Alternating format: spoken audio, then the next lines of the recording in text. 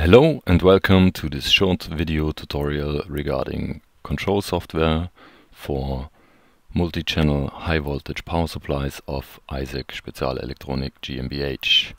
My name is Stefan Jog and I am one of the sales engineers at iseg. You can download all of the control software on our webpage www.iseg-hv.com under the tab Support. Here you can find software downloads and you can download the different control softwares.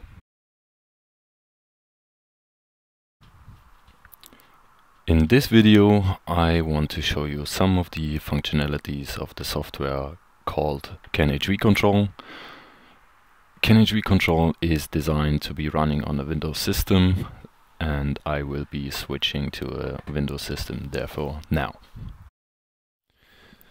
If you have downloaded the application from our website, it is usually in a zip file containing a self-extracting file. If you double click on that file, a dialog will open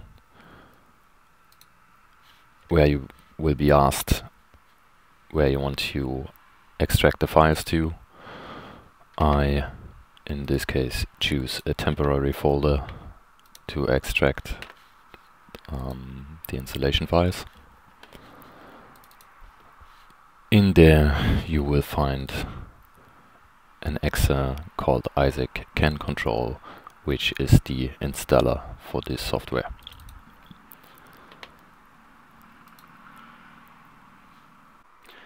If you want to, you can specify a different installation folder. The standard installation folder is program files /iseg /iseg CAN-HV Control.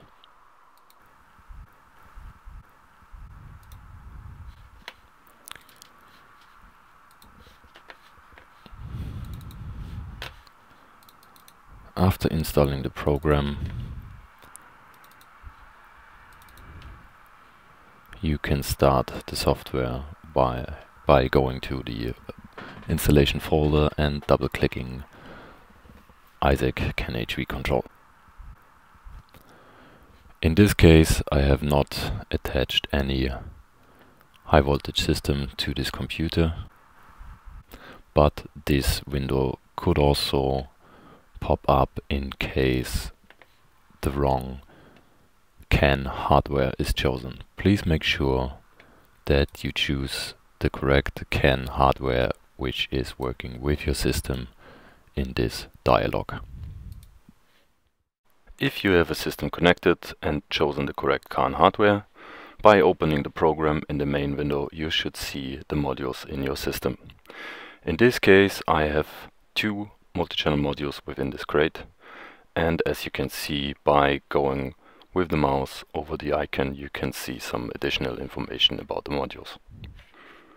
With a click of one of the icons you can open the dialog window for this specific module.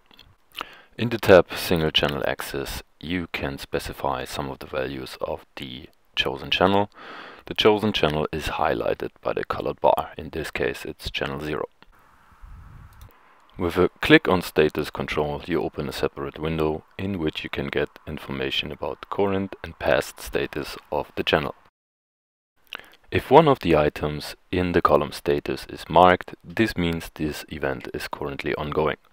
For example, if isVLIM would be marked, that would mean that currently the module is at voltage limit.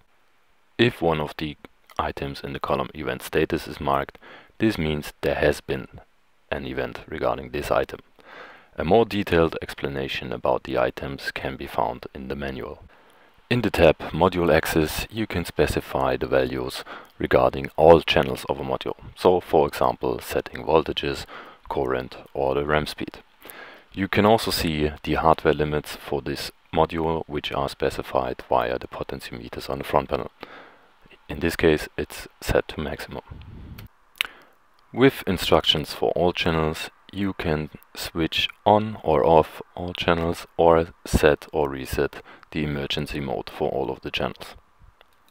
With statistic, you activate a functionality where all of the measurement data of the different channels is saved to buffer memory. If you finally want to save this data, you can do that by clicking this little disk icon. A dialog window will pop up where you can specify the location and file name for this measurement data. Regarding this, you can also specify the frequency in which data should be taken with the tab Timer.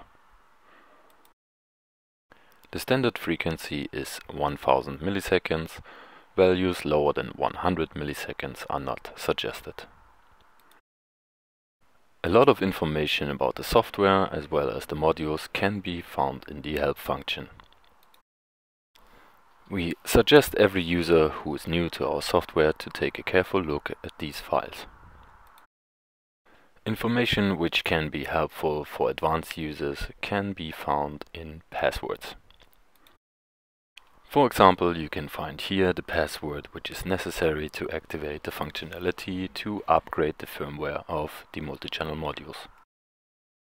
In the second row, you will find several quick buttons to read out and reset the status of the module, as well as a functionality to activate or deactivate Kill Enable. Kill Enable specifies the behavior of a channel in case the preset output current is reached. If the kill function is enabled, the channel will shut down as soon as it reaches the preset output current. If Kill Enable is deactivated, the channel will switch into current control mode and limit the output current. With a click on the light bulb, you get some information about the input voltages of the module as well as the module temperature. On the right side of the second row, you will find a button for the passwords, activation and deactivation of the hotkeys, a quick link to the help function and the exit button. Many thanks for watching this short video tutorial. Should you have any more questions regarding the software or the high voltage modules itself, please do not hesitate to contact us via any of the means given on our website www.iseg-hv.com. Thank you and bye bye.